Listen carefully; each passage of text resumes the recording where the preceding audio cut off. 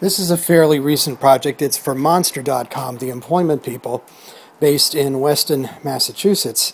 And it is a showpiece LED installation in their corporate headquarters. And it is this giant wraparound screen with something simulating a stock ticker type configuration that leads around the room and finally into this explosion of LEDs that go up some, I don't know, 25, 30 feet in the air.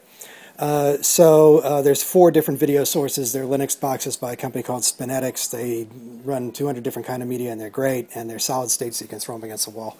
And my job was basically to take the design and the technology and meld them together and make them work and make these different sources all play nice with each other, function in synchronization with each other to within a few milliseconds, so that essentially make the letters line up as they go around the room, make sure that all the designs and everything work with the installation. There's no stray pixels anyplace, etc., etc. So it's quite something. It's quite an impressive installation, and they're very happy with it, of course.